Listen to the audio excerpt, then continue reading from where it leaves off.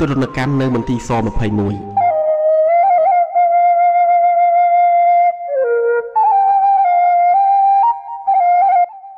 ដោយចាំទុកក្នុងចិត្តនៅអ្វីៗដែលកើតឡើងពីមុននិងឈុតឆាកពិស្ដារទាំងប៉ុន្មានខាងដើមនេះយើងអាចវិលត្រឡប់មកពិនិត្យមើលការអនុវត្តទរណកម្មជាក់ស្ដែងនៅមន្ទីរស-21និងហេតុផលរបស់អ្នកធ្វើការនៅទីនោះក្នុងការធ្វើទរណកម្មសប្តាហ៍ថ្ងៃនេះគ្មាននៅសល់ឯកសារណាមួយដែលនិយាយលម្អិតអំពីការធ្វើទរណកម្មនៅក្នុងគុកនេះឡើយដើម្បីសិក្សាអំពីបាតុភូតនេះយើងត្រូវផ្អែកទៅលើកំណត់ហេតុរំលឹកដែលនៅសល់រតាត់រតាយរបស់អ្នកសួរចម្លើយនិងថ្នាក់លើរបស់ខ្លួនបានសរសេរឆ្លងឆ្លើយគ្នាកំណត់ហេតុនេះត្រូវបានបន្ថែមដោយចម្លើយសារភាពរបស់អ្នកសួរចម្លើយផ្ទាល់ចំណាននៅតាមជីទំព័រចម្លើយសារភាពអត្ថបទសិក្សាចំនួន3ច្បាប់ដែលសរសេរឡើងដោយកម្មាភិបាលធ្វើការនៅមន្ទីរស-21និងសៀវភៅកំណត់ហេតុរបស់អ្នកសួរចម្លើយដែលចងក្រងឡើងនៅឆ្នាំ1976ឯកសារទាំងនេះមិនបង្ហាញអំពីទរណកម្មគ្រប់បែបយ៉ាងដែលធ្វើឡើងនៅមន្ទីរស-21ទេឯកសារនេះក៏មិនបានបញ្ជាក់ឲ្យបានច្បាស់ថាទរណកម្មត្រូវធ្វើឡើងញឹកញាប់ដល់កម្រិតណាការបង្កើតនយោបាយប៉ះពាល់ដល់ការធ្វើទរណកម្មយ៉ាងដូចម្តេចហើយរយៈពេលនឹងទរណកម្មដែលត្រូវធ្វើឡើងនោះក៏មិនអាចបញ្ជាក់ច្បាស់ដែរប៉ុន្តែវាហាក់ដូចជាថាការគ្រប់គ្រងការធ្វើទរណកម្មមិនខុសពីរឿងផ្សេងទៀតនៅក្នុងគុកទេគឺបានคล้ายទៅជារឿងធម្មតាទៅហើយនៅពេលដែលប្រព័ន្ធនេះចេះតែវិវត្តទៅមុខនៅពេលអ្នកសួរចម្លើយលែងមានការស្ទាក់ស្ទើរនិងនៅពេលដែលវិធីធ្វើទរណកម្មคล้ายទៅជាចំណង់ចំណូលចិត្តរបស់អ្នកធ្វើការនៅទីនោះនៅពាក់កណ្ដាលឆ្នាំ1977ដូចយើងបានឃើញស្រាប់ហើយមន្ទីរស-21មានដំណើរការទៅយ៉ាងរលូនដោយមានបទពិសោធន៍សាកល្បងមួយឆ្នាំមកហើយអ្នកសួរចម្លើយកាន់តែសមទាំងការធ្វើនយោបាយនិងធ្វើទរណកម្មអ្នកទាំងអស់នេះមានគំនិតកាន់តែច្បាស់ថែមទៀតថាការធ្វើឯកសារប្រភេទណាដែលធ្វើឲ្យថ្នាក់លើរបស់ខ្លួនពេញចិត្តតើទរណកម្មបែបណាដំណើរការល្អហើយថាតើទោសនឹងចម្លើយសារភាពរបស់ខ្លួនត្រូវដាក់ឲ្យដំណើរការយ៉ាងដូចម្តេចឲ្យបានលឿនពេលដែលពេលវេលាចេះតែរំកិលទៅមុខការសួរចម្លើយកាន់តែធ្វើលឿនហើយចម្លើយសារភាពក៏កាន់តែខ្លីចម្លើយសារភាពច្រើនតែត្រូវបានថតជាខ្សែអាត់ហើយយកមកវាយអង្កលីលេខ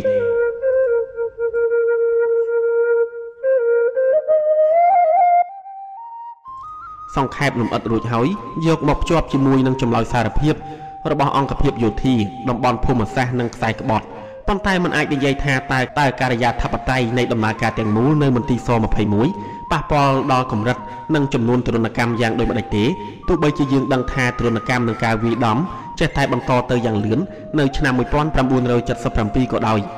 អ្នកថតរូបម្នាក់ឈ្មោះញ៉ែមអេននៅចាំបានថាធ្លាប់ឮសម្រែកដង្ហើយហៅជាច្រើនលើកជាពិសេសនៅពេលយប់ជាពេលដែលទីក្រុងភ្នំពេញស្ងាត់ជ្រងំគ្មានឮសំឡេងអ្វីសោះសម្រែកនេះឮខ្លាំងណាស់សូម្បីតែដីប្រហែលជា1គីឡូម៉ែត្រក៏ឮដល់ដែរស្រដៀងគ្នានេះដែរអតីតឆ្មាំគុកឈ្មោះ Chandler បាននិយាយទៅកាន់ Alexander Hinton ថាខ្ញុំឮតែសម្រែកមិនឮនិយាយអ្វីទេជួនកាលទៅស្ងាត់ឈឹងតែម្ដងកោកស្រស់ក្នុងកិច្ចសម្ភាសជាមួយលោក Douglas Nevin បាននិយាយថារាល់ពេលចេញទៅធ្វើការខ្លួនបានឮមនុស្សស្រែកដោយការសួរចម្លើយនិងពេលដែលអ្នកទោសមិនធ្វើតាមឆ្មាំ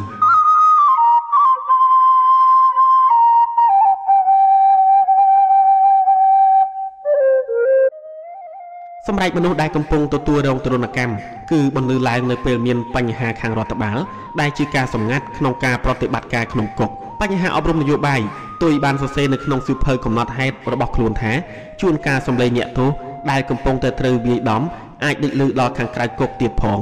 ភាពតានតឹងរបស់អ្នកសួរចម្លើយភាគច្រើនមិនសម្រេចបានអ្វីឡើយក្នុងករណីជាច្រើនទាំងអ្នកទោសនិងអ្នកសួរចម្លើយគឺមិនបានដឹងថាតើមានការប្រព្រឹត្តអ្វីខុសឬការឆ្លើយសារភាពមិនច្បាស់លាស់និងពិបាកយល់មានន័យយ៉ាងដូចម្តេចទេលក្ខណៈពិសេសនៃការសួរចម្លើយភាគច្រើនគឺសួរកំបុតកំបុយពីមូលហេតុដែលគេចាប់ខ្លួនមកនិងវាយដំអ្នកដែលឆ្លើយថាមិនដឹងមូលហេតុដោយខ្វះព័ត៌មានខ្លួនឯងផ្ទាល់អ្នកសួរចម្លើយបានងាកមករកការធ្វើទរណកម្មហើយដោយដែលលោក Aristotle បានកត់សម្គាល់ដែរថាកាលពីជាង 2000 ឆ្នាំមុនចម្លើយសារភាពដែលចេញមកពីការធ្វើទរណកម្មមានការពិតតិចណាស់អ្នកសួរចម្លើយតែងតែបាត់បង់នៅការគ្រប់គ្រងខ្លួនឯងបំណងច្បាស់លាស់មានលឺលុបនៅពេលក្មេងៗ3នាក់ប្រដាប់ដោយដំបងធំ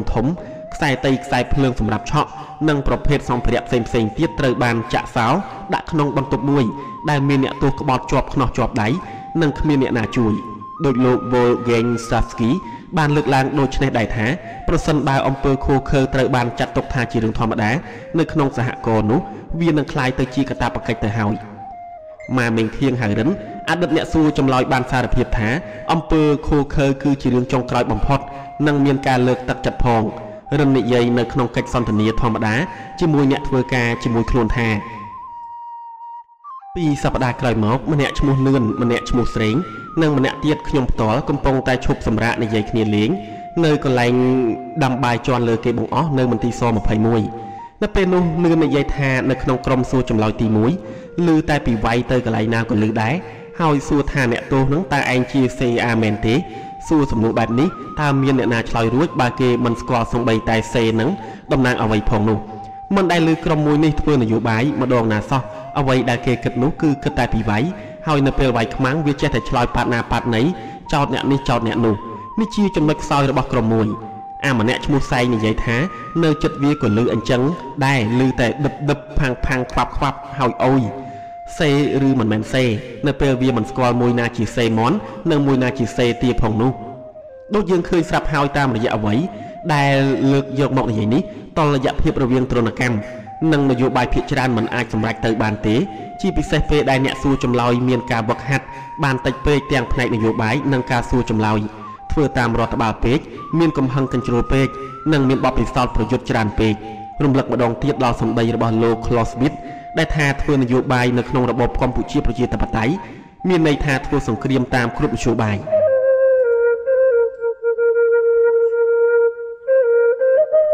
ដូចគ្នានឹងឆ្មាំក្រហមនៅប្រទេសចិនគ្រប់គ្រងដោយប្រធានម៉ៅអញ្ចឹងដែរអ្នកសួរចម្លើយនៅមន្ទីរស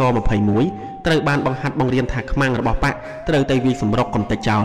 មិនតែប៉ុណ្ណោះនៅបានបង្រៀនថាពួកគេជាដង្ហើមរបស់របបនេះទៀតផងក្រោយពីមានការវឹកហាត់ដ៏ឆ្អិនឆ្អៅស្ដីពីពិភពសម្ងាត់និងប្រហែលជាអំពើហេតុផលនៃមន្ទីរស21រួចមកអ្នកធ្វើការនៅមន្ទីរស21ក៏ចាប់ផ្ដើមបោសសម្អាតខ្មាំងដោយដៃទទេនិងអាវុធផ្សេងគ្មានញញើដៃអ្នកទោសកម្រមាននិយាយអំពីទរណកម្មណាហើយសម្ដីរបស់អ្នកទោសមិនសូវជាមានការស្វាគមន៍ប៉ុន្មានដែរឧទាហរណ៍ជាក់ស្ដែងមួយនៅពេលណៃសារ៉ាន់សរសេរនៅក្នុងចម្លើយសារភាពរបស់ខ្លួនថាចម្លើយរបស់ខ្ញុំនៅថ្ងៃទី28ខែកញ្ញា1976ត្រូវបានផ្ដល់ក្រោយពីគេធ្វើទរណកម្មមកលើខ្ញុំយ៉ាងខ្លាំងឃ្លានេះត្រូវបានដូចគូសខ្វែងចោលដូចក៏បានផ្ញើឯកសារមួយមកវិញដែលមានចំណាថាឯងគ្មានសិទ្ធិរាយការណ៍រឿងនេះមកអង្គការទេនៅក្នុងចម្លើយសារភាពរបស់ខ្លួនសុនទីបានសរសេរកំណត់សម្គាល់ដោយឡែកដល់អង្គការដែលនៅតែសង្កត់ថាគាត់មានកំហុសហើយបាននិយាយថាខ្លួនត្រូវបានទរណកម្មដោយខាងក្រោមនេះមុនដំបូងខ្ញុំមិនព្រមឆ្លើយទេប៉ុន្តែក្រោយពីគេវាយខ្ញុំនឹងដំបងធំមួយមកខ្ញុំក៏ប្រឌិតចម្លើយតែម្ដងទៅខ្ញុំសូមឲ្យបកកុំចាប់មនុស្សដែលខ្ញុំរៀបរាប់ឈ្មោះនេះសមមិត្តយើងសុទ្ធតែជាមនុស្សល្អទេខ្ញុំមិនមែនជា CER ឬខ្មែរសេរីទេ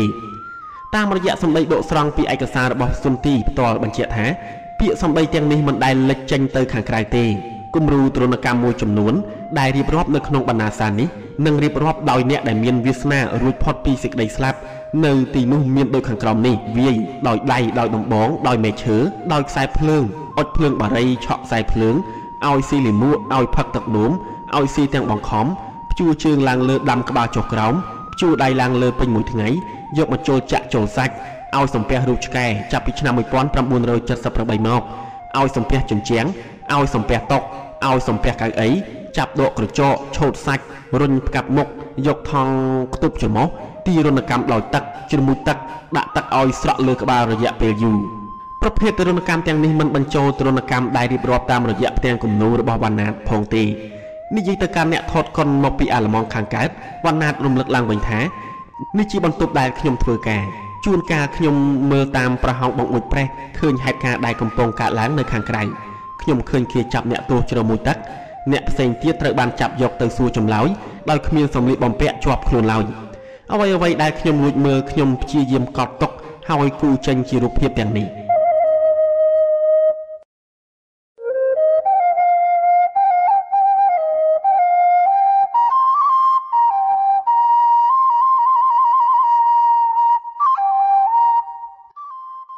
ក្នុងចំណោមអ្នកសួរចម្លើយទាំង21នាក់ដែលត្រូវបានកត់ទុកនៅក្នុងសៀវភៅទូរស័ព្ទនៅមន្ទីរស21មាន18នាក់មានពាក់ព័ន្ធនៅក្នុងការធ្វើទរណកម្មអ្នកទោសពាក្យទាំងនេះមាននៅក្នុងចម្លើយសារភាពរបស់អ្នកទោសផ្ទាល់ឬនៅក្នុងការប្រជុំស្វ័យទីទាននានាដែលធ្វើឡើងសម្រាប់បុគ្គលិកគុក ក្នុងចំណោមអ្នកសួរចម្លើយនៅមន្ទីរស21ចំនួន24នាក់ដែលក្រោយមកត្រូវបានចាប់ខ្លួននោះមាន18នាក់បានសារភាពថាបានធ្វើទរណកម្មលើអ្នកទោសមាន11នាក់ថាបានវាយអ្នកទោសទាល់តែស្លាប់ហើយឆ្មាំគុកម្នាក់ក៏បាននិយាយដូចនេះដែរមានចម្លើយមួយចំនួនក្នុងចម្លើយសារភាពទាំងអស់នេះបានឆ្លោយដាក់អ្នកផ្សេងទៀតដែលជាបុគ្គលិកនៅមន្ទីរស21ប៉ុន្តែឯកសារទាំងអស់នេះមិនមាននៅសេសសល់ទេបណ្ណាសារនេះបញ្ជាក់ថាអ្នកសួរចម្លើយមួយចំនួនបានរៀបចំខ្លួនជាស្រេចក្នុងការធ្វើទរណកម្មមានម្នាក់ឈ្មោះបុត្រហេងដែលក្រោយមកត្រូវបានចាប់ខ្លួនដែរនោះបានសារភាពថាបានរំលោភផ្លូវភេទជនរងគ្រោះហើយថាបានវាយអ្នកទោសទាល់តែស្លាប់រួមទាំងម្នាក់ដែលទទួលរងរបួសធ្ងន់ធ្ងរក្រោយពីប៉ុនប៉ងធ្វើអត្តឃាតមិនបានសម្រេចការរំលោភផ្លូវភេទទៅលើអ្នកទោសជាស្ត្រីប្រហែលជាការញឹកញាប់ខ្លាំងណាស់ប៉ុន្តែរឿងនេះកម្របានមាននិយាយនៅក្នុងចម្លើយសារភាពរបស់បុគ្គលិកគុកណាស់អ្នកមើលការខុសត្រូវនៅក្នុងគុកច្បាស់ជាមិនយល់ព្រមឲ្យមានអំពើនេះកើតឡើងទេដូចជាសៀវភៅកំណត់ហេតុរបស់ច័ន្ទបញ្ជាក់ស្រាប់ថានៅពេលសួរស្រីត្រូវតែមានមនុស្ស2នាក់កុំប្តីគេហើយកុំចាប់សក់ឬបាច់ថ្ពាល់ឲ្យសោះអ្នកដែលមានវាសនានៅរស់ទាំងអស់បានរំលឹកឡើងវិញនៅការវាយដំមកលើខ្លួនអ្នកទោសនៅមន្ទីរស21ម្នាក់ឈ្មោះអឹងបិចដែលបានចាក់ផុតពីសេចក្តីស្លាប់បាននិយាយប្រាប់លោកដេវីតហកថាចំពោះរឿងវាយវិញគឺប៉ះអីវាវាយនឹងដូចជាមេឃឈើដើមឫស្សីរំពាត់ខ្សែភ្លើងជាដើមការឆក់ខ្សែភ្លើងត្រូវបានធ្វើឡើងជាទូទៅហើយរហូតដល់មានសេចក្តីណែនាំដែលមានចំណុចមួយដាក់ថាកុំស្រែកនៅពេលឆក់ខ្សែភ្លើងសេចក្តីណែនាំនោះដាក់ថាពិន័យសម្រាប់ការមិនធ្វើតាមអ្នកសួរចម្លើយគឺវាយ10រំពាត់ឬឆក់ខ្សែភ្លើង5ឆាច់ការចងចាំរបស់វណ្ណាតប្រហែលជាពិសេសណាស់មើលទៅគឺថាអ្នកសួរចម្លើយយកខ្សែភ្លើងមករុំខ្នោះដៃខ្ញុំហើយយកម្ជុលទាស់មកភ្ជាប់កន្ទុយខ្សែទៅនឹងខោវាក៏អង្គុយចុះវិញទៅ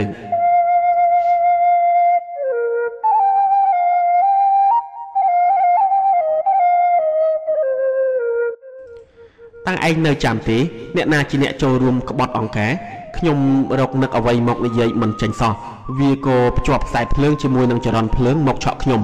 ពេលនោះខ្ញុំសន្លប់បាត់ស្មារតីមិនដឹងជាគេឆក់ប៉ុន្មានដងទេប៉ុន្តែនៅពេលដឹងខ្លួនឡើងវិញខ្ញុំឮសំឡេងពីចម្ងាយសួរល្វើយទៀតថាតើអ្នកណាជាខ្សែរបស់ឯងខ្ញុំមិនអាចនិយាយកាត់ឡើយសូម្បីតែពាក្យមួយម៉ាត់ក៏និយាយមិនចេញផងវាបានឆក់ខ្ញុំខ្លាំងណាស់តោះតែខ្ញុំដួលទៅលើឥដ្ឋហើយអាវខ្ញុំតទឹកញើសជោកមកដល់ថ្ងៃនេះខ្ញុំមិនដឹងថាហេតុអ្វីបានជាគេចាប់ខ្ញុំទេចំណារបស់អ្នកសួរចម្លើយទៅលើចម្លើយសារភាពមួយចំនួនបង្ហាញថាអ្នកទោសជាញឹកញយតែងតែទ្រុឌទ្រោមរាងកាយនិងឆ្លើយយ៉ាងពេញលេញនៅពេលខ្លួនត្រូវបានគំរាមកំហែងឆក់ខ្សែភ្លើងអ្នកខ្លះទៀតក្រោយពីឆក់ខ្សែភ្លើងរួចទើបឆ្លើយអ្នកសួរចម្លើយបានសរសេរថាអ្នកទោសម្នាក់និយាយថាវាមិនអាចស៊ូទ្រាំជាមួយនឹងការឆក់ខ្សែភ្លើងបានទៀតទេហើយថាថ្លើមប្រមាត់វារលាយអស់ហើយអ្នកទោសផ្សេងទៀតត្រូវធ្វើទរណកម្មរឹតតែតឹងតែងជាងនេះទៅទៀតអ្នកសួរចម្លើយបានកត់សម្គាល់ថាម្នាក់នោះវាមិនឆ្លើយទេតតែធ្វើទរណកម្មខ្លាំងទៅវាឆ្លើយហើយម្នាក់ទៀតនៅពេលធ្វើទរណកម្មខ្លាំងទៅជាមិនព្រមឆ្លើយទៅវិញអ្នកសួរចម្លើយរបស់លីផេងដែលជាជនបដិវត្តជើងចាស់កត់សម្គាល់ថាក្រាញមិនព្រមនិយាយពីសកម្មភាពរបស់វាដូច្នេះខ្ញុំក៏ប្រើទរណកម្មនៅពេលវាដឹងខ្លួនឡើងគឺគិតតែពីក្អួតអ្នកសួរចម្លើយហៅស្ត្រីម្នាក់ថាខលខូចណាស់ដែលមិនអាចស៊ូទ្រាំនឹងការធ្វើទរណកម្មវាក៏ស្រាត់សរងចេញធ្វើពុតជាឈឺដូចពុំមានត្រាប្រណីទេចំពោះអ្នកណាដែលចចេះមិនព្រមសម្របខ្លួនមានពេលមួយដូចបានប្រាប់ទៅអ្នកសួរចម្លើយម្នាក់ថាវាយអ្នកទោសរហូតតែវាឆ្លើយអស់វាយវាឲ្យនិយាយកាន់តែស៊ីជម្រៅ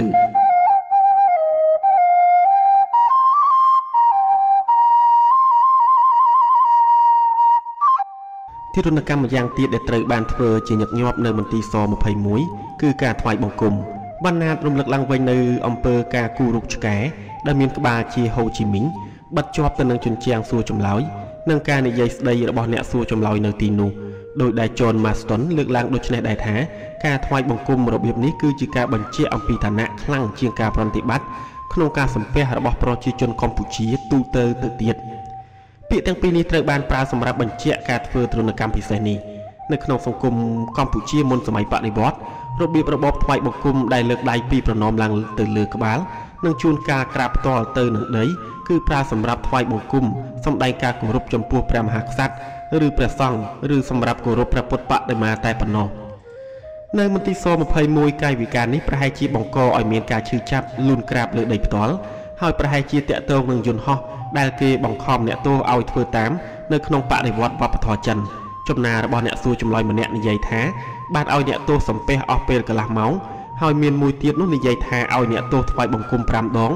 នៅក្នុងករណីខ្លះការថ្វាយបង្គំជាការគួរឲ្យឈឺចាប់គ្រប់គ្រាន់ទៅហើយដែលធ្វើឡើងសម្រាប់ចម្រាញ់យកចម្លើយសារភាពឲ្យបានពេញលេញនៅឆ្នាំ1978រូបភាពតំណាងអាមេរិកត្រូវបានច្នៃចូលក្នុងលក្ខណៈដូចគ្នាទៅនឹងរូបរបស់ហូជីមីញដែរចំណារបស់អ្នកសួរចម្លើយម្នាក់នៅលើចម្លើយសារភាពរបស់ស្វាគមន៍បញ្ជាក់ថារូបទី2គឺជារូបរបស់ Lyndon Johnson គឺថាដំបូងនៅពេលដែលយើងចូលទៅដល់កន្លែងសួរចម្លើយក្រោយពីខ្ញុំសួរស្រីនោះអំពីប្រវត្តិនិងសួរថាហេតុអ្វីបានជាអង្គការចាប់ខ្លួនវាក៏ស្រែកយំហ៊ូដោយនិយាយថាប្តីរបស់វាជាជនក្បត់ហើយថាវាមិនបានក្បត់ទេខ្ញុំក៏ដាក់ពិន័យដោយឲ្យវាថ្វាយបង្គំរូបឆ្កែដែលមានក្បាលហូជីមីញនិងក្បាលរបស់ Johnson ប៉ុន្តែវាមិនព្រមសំពះឡើយខ្ញុំក៏វាយវាដែលមិនព្រមនិយាយរឿងនេះដែលនិយាយរឿងនឹងមិនគោរពវិន័យរបស់សន្តិបាលវាអស់សង្ឃឹមហើយក៏ចាប់ផ្ដើមនិយាយអំពីខ្សែសម្ងាត់ខ្ញុំក៏ដាក់ពិន័យដោយឲ្យវាថ្វាយបង្គំរូបឆ្កែដែលមានក្បាលហូជីមីញនិងក្បាលរបស់ Johnson ប៉ុន្តែវាមិនព្រមសំពះឡើយខ្ញុំក៏វាយវាដែលមិនព្រមនិយាយរឿងនិងមិនគោរពវិន័យរបស់សន្តិបាលវាអស់សង្ឃឹមហើយក៏ចាប់ផ្ដើមនិយាយអំពីខ្សែសម្ងាត់ខាងក្រោមនេះជាអត្ថបទទាំងស្រុងដែលជាចំណា2និយាយអំពីអំពើការថ្វាយបង្គំរូបគំនូអត្ថបទទាំងពីរនេះមួយជារបស់ច័ន្ទនិងមួយទៀតជារបស់តុយប៉ុនដែលសរសេរនៅក្នុងការប្រជុំជីវភាពនៅថ្ងៃទី28ខែឧសភាឆ្នាំ1978កំណត់ហេតុទាំងពីរនេះមានភាពខុសគ្នាបន្តិចបន្តួចហើយមានលក្ខណៈគួរឲ្យកត់សម្គាល់ទៀតផងអត្ថបទរបស់តុយប៉ុនយើងសាកល្បងឲ្យវាថ្វាយបង្គំឆ្កែទាំងពីរឆ្កែនេះគឺមានន័យនយោបាយឆ្កែទី1គឺជាអាមេរិកឆ្កែទី2គឺវៀតណាមនៅពេលវាគោរពវាទទួលស្គាល់ថាវាគាំទ្រអាពីនេះតាមទស្សនៈសន្តិអារម្មណ៍យើងទុកអ្នកទោសមួយដុំហើយមិនឲ្យវានៅលោកឡំជាមួយយើងទេតាមទស្សនៈអង្គការយើងបង្ខំឲ្យវាគោរពសន្តិបាលកន្លងមកយើងបានសម្រេចផលល្អណាស់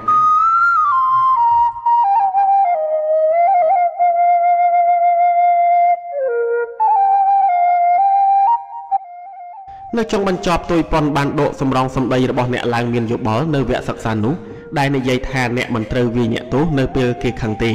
នៅពេលខឹងវាយមិនឈឺទេអ្នកសួរចម្លើយក៏ត្រូវបានជំរុញឲ្យទប់កំហឹងដោយដៃសួរភៅរបស់អ្នកសួរចម្លើយម្នាក់បានកត់សម្គាល់ថានៅពេលខ្លះយើងធ្វើទាំងកំរោលហើយការនេះនឹងធ្វើឲ្យយើងបាត់បង់ម្ចាស់ការវាធ្វើឲ្យអ្នកទោសមានសតិអារម្មណ៍មិនពេញលេញនិយាយវិលចុះវិលឡើងតែពីរឿងរស់នឹងស្លាប់អ្វីដែលត្រឹមត្រូវនិងអ្វីដែលមិនត្រឹមត្រូវក្នុងការចាត់ការរឿងអាយុជីវិតនេះមិនត្រូវបានលើកយកមកនិយាយច្បាស់ទេអត្ថបទរបស់ច័ន្ទយើងបង្ខំឲ្យវាគោរពរូបឆ្កែទាំងពីរក្បាលនេះគឺជាវិធីសួរចម្លើយមួយរូបឆ្កែនេះមានសារៈសំខាន់ផ្នែកនយោបាយឆ្កែទី1ជាចក្រពត្តិអាមេរិកឆ្កែទី2ជាខ្មាំងលេបទឹកដីយើងឲ្យគោរពដើម្បីក្តាប់វាឲ្យបានណែនពីព្រោះនៅពេលចាប់ខ្លួនវាមកមាន 90% នៅតែគិតថាខ្លួនឯងជាជនបដិវត្តន៍នៅឡើយនៅក្រោយពេលវាគោរពរូបឆ្កែនោះហើយគេនឹងដឹងខ្លួនថាគេជាជនក្បត់មិនខានតាមជំហរសតិអារម្មណ៍យើងបដិសេធសតិអារម្មណ៍វាតាមគោលជំហរអង្គការគឺថាតើគេគោរពសន្តិបាលដែរឬទេវិធីគឺត្រូវនិយាយអ្វីដែលអាចធ្វើឲ្យផ្លាស់ប្ដូរគំនិតនិងគោរពតាមបងបើវត្តវាកុំអាលវាចាំមួយនាទីសិនទើបឲ្យវានិយាយថាវាបានធ្វើឲ្យឆ្កែទាំងពីរនេះចាប់ពីឆ្នាំណានៅអង្គការណាប្រយ័ត្នវាអាចនិយាយថា CER គ្មានកម្លាំងពឹសពុលការថ្វាយបង្គំតាមវិធីនេះបាននាំឲ្យអ្នកទោសស្គាល់ពីទំនាក់ទំនងអំណាចរបស់មន្ទីរស-21វាបានបង្ហាញពីភាពផ្ទុយគ្នានៅក្នុងការគិតរបស់ខ្មែរក្រហមរវាងអង្គហេតុដែលត្រូវបានលាក់កំបាំងមានលក្ខណៈទាបបំផុតលក្ខណៈបរទេសនិងដែលមានលក្ខណៈក្បត់ជាមួយនឹងការពិតលើសលប់របស់អង្គការដែលត្រូវបានលាក់បាំងប៉ុន្តែអស្ចារ្យហើយម្យ៉ាងទៀតរវាងអំណាចទាំងស្រុងរបស់អ្នកសួរចម្លើយនឹងជនមានកំហុសដែលគ្មានអំណាចទាល់តែសោះការធ្វើទរណកម្មប្រភេទនេះក៏បង្ហាញនៅវិន័យក្នុងការសួរចម្លើយដែលធ្វើតាមក្រោយនិងបង្ខំឲ្យអ្នកទោសហៅខ្លួនឯងថាជនក្បត់វាហាក់ដូចជាថាអ្នកទោសប្រមាណជា 90% ចាប់ផ្ដើមទទួលនៅការសួរចម្លើយដោយហៅខ្លួនឯងយ៉ាងក្លាហានថាជាជនបដិវត្តន៍អ្នកសួរចម្លើយឆ្ងល់ថាបើជាជនបដិវត្តន៍មែនហេតុអ្វីបានជាគេចាប់ខ្លួនមកតើគេគៀបដាក់លេខរៀងនិងចាក់សោជនបដិវត្តន៍ចោលទៅរួចដែរឬការថ្វាយបង្គំគឺជាអំពើមួយក្នុងចំណោមអំពើបន្ទាបតម្លៃមនុស្សផ្សេងទៀត ដែលធ្វើឡើងដើម្បីបង្ខំឲ្យអ្នកទោសទទួលស្គាល់ខ្លួនឯងថាជាសត្វធាតុពាក្យចវាយនាយរបស់បរទេសថាអញត្រូវបានចាត់ទុកថាជាសត្វហើយមានតែសត្វទេដែលអាចគោរពសត្វគ្នាឯងនៅពេលភក្តីភាពរបស់ចវាយនាយជាឆ្កែនិងភក្តីភាពរបស់អ្នកទោសចំពោះចវាយខ្លួនត្រូវបានបង្ហាញចេញមកច្បាស់ហើយនោះអ្នកទោសត្រូវបានដកហូតអស់នៅភាពជាជនបដិវត្តនិងភាពជាមនុស្សហើយការសួរចម្លើយក៏ចាប់ផ្ដើមដើម្បីជជែកសួររកសកម្មភាពក្បត់ផែនការនិងខ្សែក្បត់ពេលដល់ចំណុចនេះអ្នកទោសបានខ្លាយជាអស់ន័យអស់តម្លៃសុខភាពចុះទ្រុឌទ្រោមខ្លាយជាសត្វសម្រាប់គេផលិតឯកសារ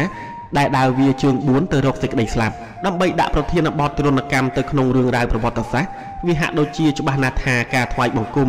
ការឆក់ខ្សែភ្លើងការជំនួយទឹកការធ្វើឲ្យថប់ដង្ហើមការវាយដំនិងទរណកម្មតាមរូបភាពផ្សេងទៀតនៅមន្ទីរស-21វាបានលាយបញ្ចូលគ្នារវាងគំនុំសងសឹកចំពោះបរទេសដែលមានលក្ខណៈជាប្រពៃណីមួយនិងហេតុផលនិងការស្វែងរកឯកសារប្រវត្តិសាស្ត្រនិងផុសតាងប្រកបដោយភាពព្រឺខ្លាចពិតដែលទាំងអស់នេះនឹងប្រែក្លាយឲ្យទៅជាប្រធានបទប្រវត្តិសាស្ត្រស្ថិតក្នុងបរិយាកាសស្ងប់ស្ងាត់និងឃោរឃៅបែបនេះសកម្មភាពប្រឆាំងនឹងបដិវត្តទោះជាពិតឬមិនពិតក៏ដោយគឺចាំបាច់ត្រូវតែលាតត្រដាងហើយកំណត់ប្រវត្តិត្រូវតែសរសេរឲ្យត្រូវគ្នានឹងការសង្ឃឹមទុក